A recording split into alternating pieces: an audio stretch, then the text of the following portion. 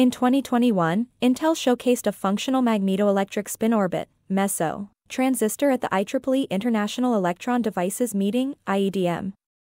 This novel transistor, termed a beyond-CMOS device, uses room temperature quantum materials and offers a radically different approach to building transistors and, consequently, computers. MESO could be significantly more efficient than existing transistors, potentially providing a boost to AI initiatives across various sectors. Although MESO is still under research, if commercialized, it could mark the most significant progression in computing since the invention of the transistor.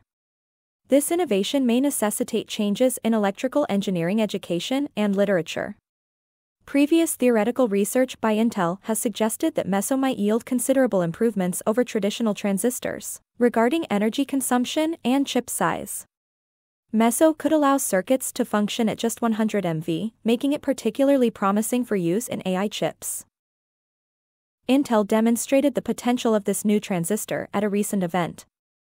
Furthermore, the company unveiled its process roadmap through 2025, intending to leverage it in building its new Intel Foundry Service business. According to this roadmap, Intel plans to introduce another substantial, yet more evolutionary, modification to the transistor in 2024 with the launch of Ribbon FET and PowerVia. MESO stands out as the first transistor among numerous researched alternatives that might have the potential to replace or supplement traditional semiconductors. The following sections will delve into the physics underpinning MESO. Understanding how MESO surpasses CMOS. Computing has seen exponential advancement since the invention of transistors, despite the existence of previous computing devices like vacuum tubes. The continual miniaturization of these devices has resulted in Moore's law. The transistor's scalability and its functionality as an on-off switch with gain have contributed significantly to its success. Silicon, a controllable semiconductor when doped with impurities, has been fundamental to transistor fabrication. There have been numerous enhancements to transistors, especially as they entered nanoscale dimensions, aiming to increase speed, decrease power consumption, or reduce leakage. One of the most notable advancements was transitioning the transistor from a flat structure to a 3D FinFET. In the forthcoming years, this design will be further refined by the gate-all-around transistor, known as Ribbon FET, Intel, or MCFET, Samsung. However, the basic architecture of a MOSFET remains the same. The current running through the transistor's channel is regulated by applying voltage to the gate. The gate is insulated from the conductive channel, and current only flows from input to output, from source to drain. Numerous alternative structures have been proposed, aiming to replicate the MOSFET's on-off switch feature based on different physical properties and mechanisms. Considering this, the MOSFET can be classified as a charge-based, electronic device. Other research devices in this category include the tunnel FET, which leverages quantum mechanical tunneling, and other device types like orbitronics, magnetoelectronics, and spintronics. However, the practicality of these alternative devices is uncertain. Are they just interesting subjects for researchers, or could they replace silicon in high-volume manufacturing? The response depends on the inherent operating principles of semiconductors, which impose a limit. To function correctly, an on-off switch requires a considerable current difference between the on and off states. This difference is achieved by applying a voltage to the gate. However, the current flowing through a transistor does not change randomly when a voltage is applied. Semiconductors are subject to the laws of statistics and thermodynamics. Given the thermal energy available to electrons at room temperature, there's a fundamental limit to how much the current can decrease as the voltage is lowered. More specifically, the laws of thermodynamics impose an energy distribution to electrons at a certain temperature. The rate of this current decrease, also known as the subthreshold slope, depends on temperature. It is expressed in terms of the millivolts required to increase or decrease the current by 10x. This slope determines the minimum operating voltage of a transistor. A transistor with a steeper slope could operate at a lower voltage, reducing its power consumption and resulting in greater energy efficiency and speed. This limitation is also referred to as the Boltzmann tyranny. Since the switching characteristics of a conventional CMOS device are determined and limited by fundamental physics, The only feasible way to overcome this hurdle is to explore devices that operate based on different physical mechanisms. This is the driving force behind the exploration of beyond-CMOS devices. Although numerous alternatives to the conventional transistor have been proposed, silicon's decades of research and development make it a hard material to outperform. In a notable 2017 research paper, Intel benchmarked about 24 beyond-CMOS devices. The summary graph revealed that almost no device was faster than HP CMOS, and just a few were lower power than LP CMOS. No single candidate was both faster and lower power. Without substantial improvements over CMOS, it would be questionable to invest billions of dollars in R&D to make such a new switch suitable for high-volume manufacturing, considering other potential complications such as cost. Given the versatility of CMOS and regular semiconductors across various applications, it's unlikely that current CMOS technology will be entirely replaced. Instead, a new technology might be integrated with CMOS to be used exclusively for circuits where it provides significant benefits. Recently, a new device type, MESO, has surfaced, invented by Intel and proposed in a 2018 paper. Intel claimed it could provide substantial benefits compared to CMOS. As it could operate at just 100 MV, it might result in 10 to 30 times higher efficiency. Intel further claimed it could improve logic density by 5x. The MESO device is also non-volatile, meaning it maintains its state when power is turned off, and possesses spintronic properties, enabling new types of circuits suitable for AI. MESO is similar to a transistor. Input voltage controls the output current, but it switches at approximately 10x lower voltage than a MOSFET, according to Intel.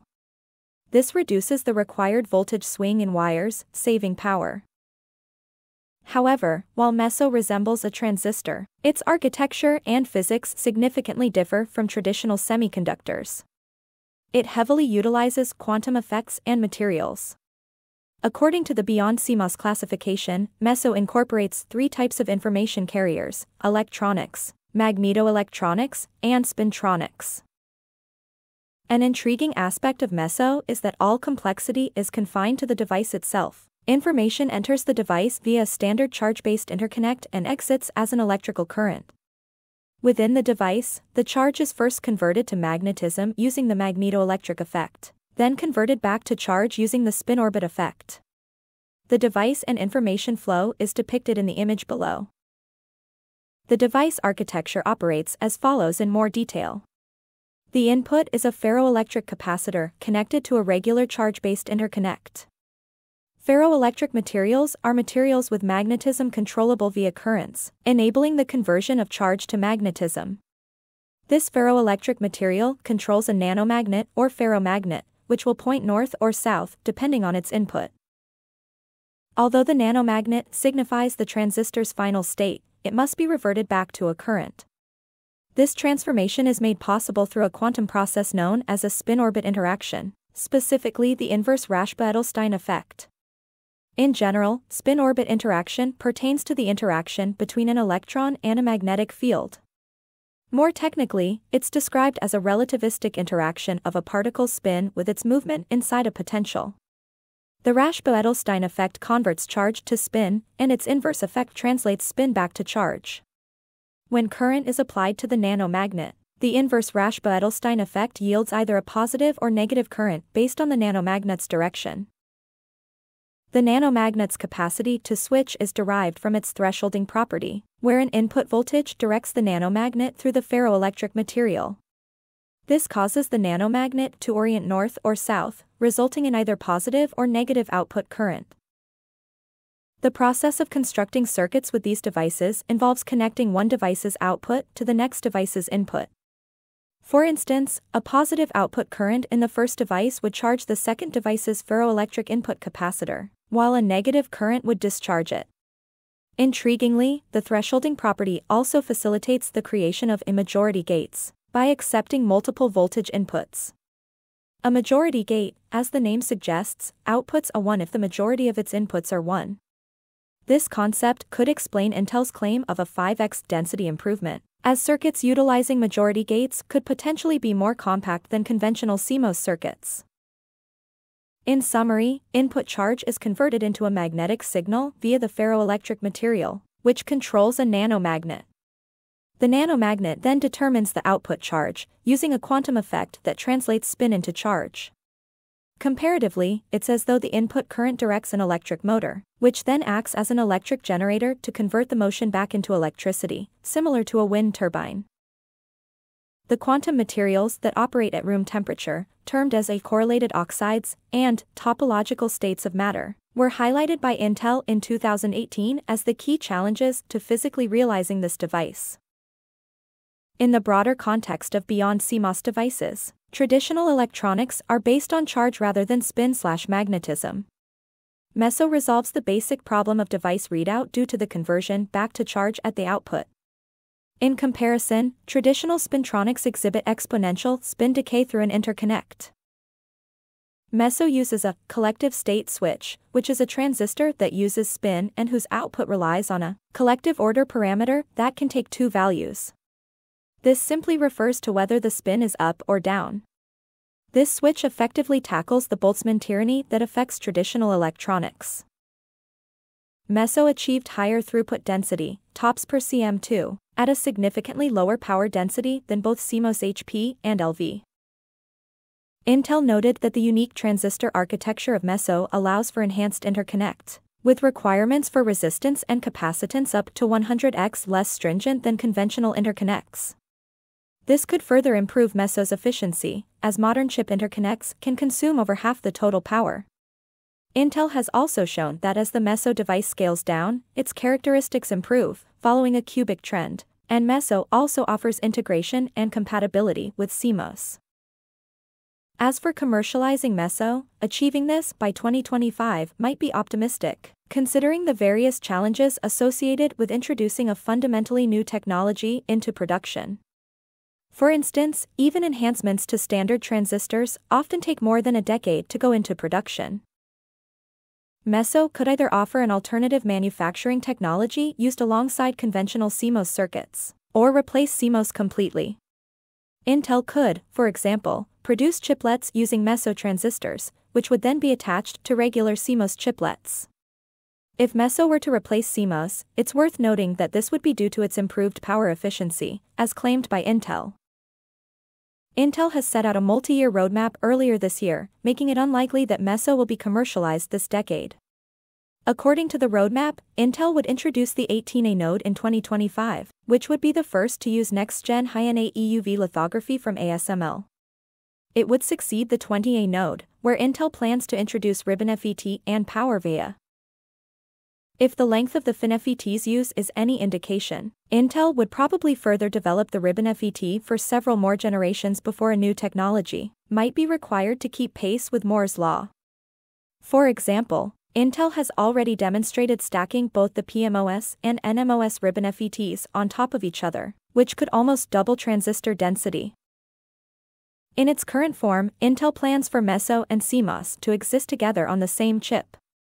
In this cooperative scenario, MESO is designed to manage and enhance the energy efficiency of high-power workloads, while CMOS would be tasked with strengthening operations requiring high speed, such as clocking and analog circuits.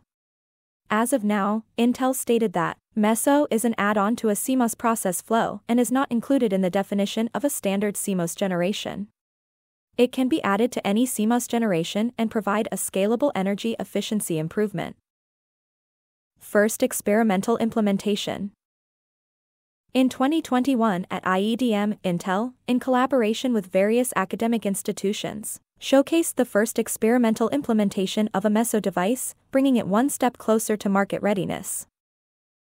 This demonstration also sheds more light on the materials utilized. For instance, the Magneto-Electric layer, which is the input, consists of bismuth ferrite, BiFeO3, a perovskite oxide. The magnet is a nanostructured cofe element, and the output is a point element. The most challenging aspect of realizing the MESO device has been the reconversion to charge. For the circuit to function, the readout must operate at the same voltage as the write operation. However, a 2020 paper revealed that the readout only functioned at 10 nV, but has since been improved to 100 UV. Looking forward, Intel aims to continue enhancing this voltage readout. At IEDM, the company reported that it had found a potential method to achieve 100 MV input voltage switching, with thinner multiferric oxide by FeO3 and its doping, and 100 MV output voltage driving of capacitive load, with better quantum materials such as topological materials, 2D electron gases, and functional oxides. Further scaling of the MESO device to tens of nanometers and fabrication of circuits with MESO will then follow, Intel added. Other advancements. Besides MESO, Intel presented several other papers at IEDM, which is a research-oriented engineering conference that offers a peek into the future. The most significant of these papers discussed a chip packaging technology called hybrid bonding. Intel has already announced its intent to use this technology, named it Foveros Direct. Foveros is Intel's 3D packaging technologies line. The standard Foveros uses copper bumps with pitches of 35-45 In contrast, hybrid bonding reduces this down to 10 and below. The advantage here is a higher density of interconnections. Moving beyond CMOS. In the realm of nanotechnology, there are two methods to enhance electronics. First, most R&D is directed towards developing the next generations of conventional electronics, yielding incremental improvements to sustain Moore's law. Since Moore's law is an exponential trend, this approach has proven successful. However, researchers have also been exploring a broad range of beyond-CMOS devices that exhibit different properties and are based on alternative physical mechanisms. The main motive for considering these different device architectures is to bypass the Boltzmann tyranny that restricts classical electronics, with the aim of significantly improving the energy efficiency of computing. In recent years, MESO has emerged as a leading candidate in this research. Its appeal stems from its design that employs a conventional electronic input and output, but with a conversion to magnetism and then back to charge, happening within the device itself. Moreover, as a spintronic device, MESO can be utilized to construct majority gates. This could make it particularly suitable for applications in AI, as fewer transistors would be needed to create such circuits compared to standard CMOS. Combined with its potential low operating voltage of just 100 MV, MESO could provide a substantial improvement in energy efficiency. With Intel's recent demonstration of the first experimental implementation of this device, it continues to make strides towards transforming this into a technology that may one day replace, or at least supplement, CMOS as the state-of-the-art of process technology.